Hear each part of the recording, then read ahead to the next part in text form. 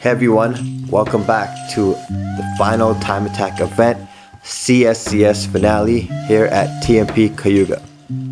First I want to say thanks to Precision Motorsports for sponsoring my time attack events this season. I greatly appreciate it. After round 4 at Calabogie, the Street Touring Championship is pretty tight. As you can see, I'm not that far ahead, and today's event really matters on deciding who's taking home that championship.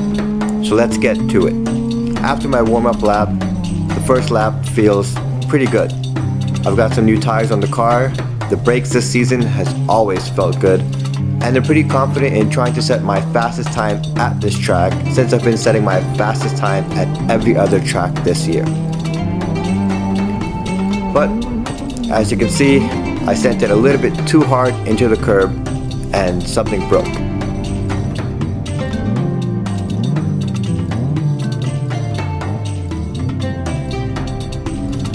At this point, you guys know I've broken my transmission so many times that I was assuming it was something gear related or the selector, but the gears were engaging pretty well, so it had to be something else. Then I was thinking maybe it's the final drive, but I've broken the final drive before and it usually still rotates and makes a sound. This could be it for my day, but as this fancy tow truck was pulling me off and we had a look at the car, we found out that it's the drive shaft. So there was only one thing left to do: get to work.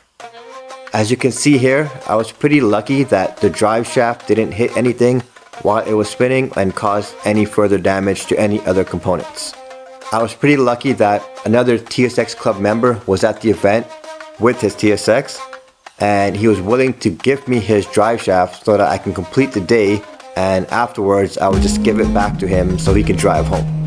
Once that was done, I started my first hot lap once again, and once again I'm out of luck. As you see, the red flag because a car went off at turn 1. Now as I sit here waiting for the car to be pulled off, I'm sitting here without a qualified lap for the finals, which means I'd lose my championship. And at one point they were considering to scrap the session, so I would have done all of that for nothing.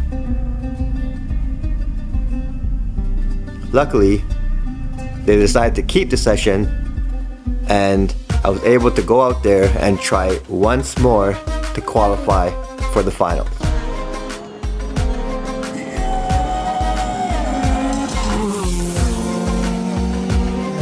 And what I thought was a good lap actually turned out to be a 1:22.5, which put me 8th in my class. Now that's pretty surprising, but it also meant that everyone else was having a better day than I was.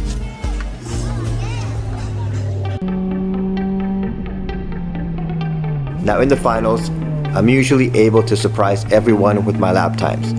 It's usually much faster than the lap times that I qualified on, but as you can see here, the car kept oversteering. It was just mistake after mistake after mistake.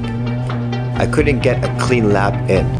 Either the car oversteered, I missed shift, or as you see here, I had to drive through the dust, which compromised the end of lap 2 and possibly a bit into lap 3. Which didn't matter anyway, because here we go with some more oversteering, and of course the massive snap oversteer at the hairpin. These mistakes could also be the way the car was set up with having fresh tires on the front and used tires on the back. It's a mistake on my part. Just I guess another thing to learn for next year. I still managed to do a 1:21.7, which isn't my greatest lap by far. It's actually probably my slowest lap over the last 3 years for the finals.